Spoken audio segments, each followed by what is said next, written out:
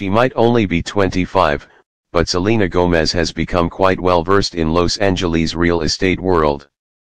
Back in 2014, in true celebrity style, the singer, actress, and face of Coach sold her starter Tarzana, California, home to none other than Golden State Warriors baller Nick Young for close to $2.2 million. She then moved on to the Kardashian-filled Calabasas neighborhood where she picked up a sprawling compound, only to sell that less than 2 years later to another celebrity buyer, rapper French Montana.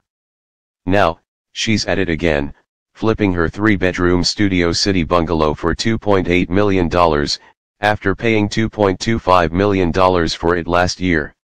It's not known if she lived there herself, but there is one telltale sign from the listing images that she might have a neon fetish sign in the main living room after one of her songs.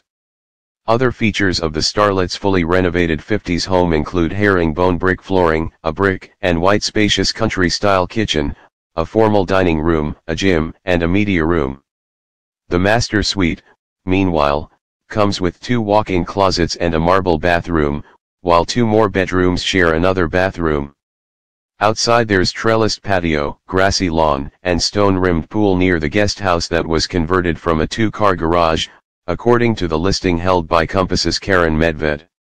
The 3,200 square foot house is also extremely private thanks to it being encircled by a tall hedge. At the same time, Gomez is trying to sell her amenity-packed mansion in her native Texas for close to $3 million.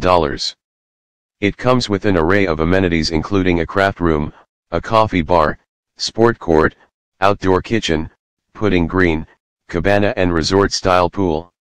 A spokeswoman for Gomez did not respond to request for comment.